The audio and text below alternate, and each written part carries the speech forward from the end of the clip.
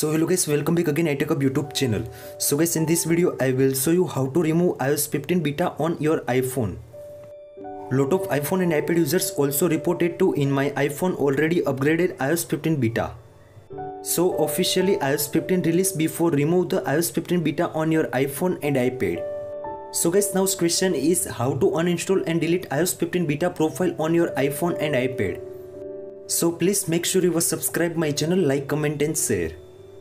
This tutorial I will show you how to remove iOS 15 beta profile in any iPhone and iPad. So guys, please make sure follow the steps and easy to remove beta profile on your iPhone and iPad.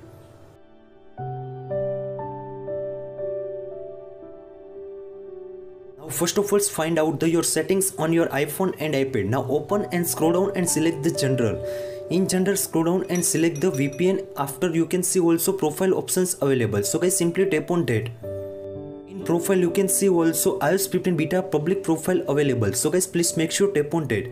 Now you can see also red icon remove profile options available. Now simply tap on that.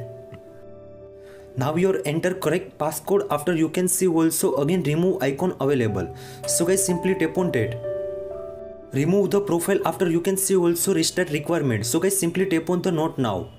You can see also scroll up and select the about. In about you can see also iOS versions iOS 14.7.1 available on my iPhone and iPad. So guys, this tutorial too you can easily remove the beta profile on your iPhone and iPad. So guys, I hope this video helpful for you. Thank you so much. Please subscribe my channel, like, comment and share. If you have any query about that, so please DM on my Instagram. Thank you so much.